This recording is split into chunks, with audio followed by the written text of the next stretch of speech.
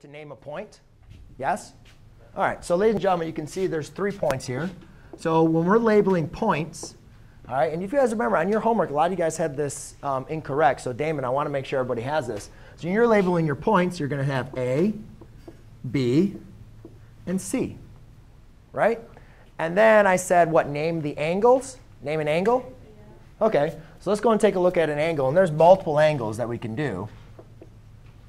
All right, but if I wanted to enable this angle, remember I write angle BAC. Right? I'll just name that angle. Also, you can name it just by, sometimes we name the angle on the interior. You could also just name this angle 1.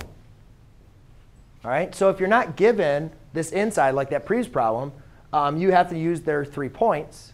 All right? Or other times, we can just label it by the inside and just say angle 1. All right? That means we're talking about that angle. And the next thing I said, name the sides, right?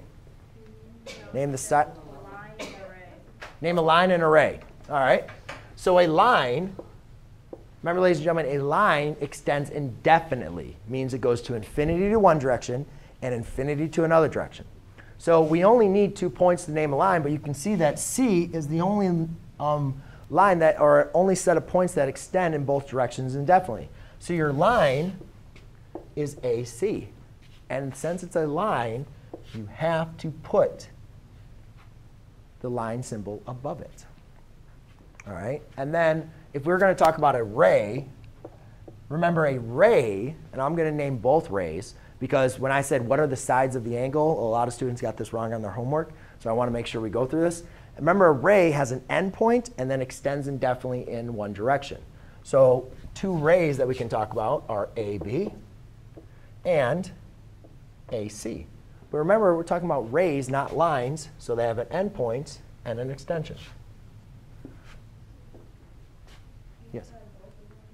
No, I think I just asked you guys for an example. OK? But I just wanted to provide some extra ones. And those 2 rays are what makes our angle 1. So if you got